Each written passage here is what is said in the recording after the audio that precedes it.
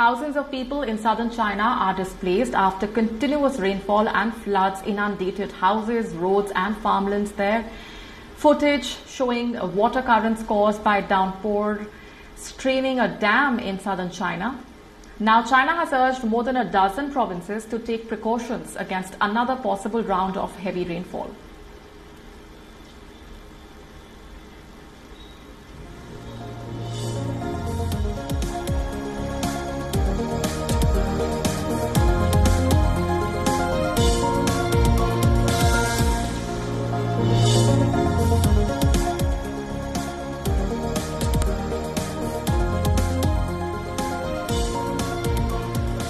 Rainstorms and heavy rainfall expected to hit vast stretches of China from 26 June through 30th of June.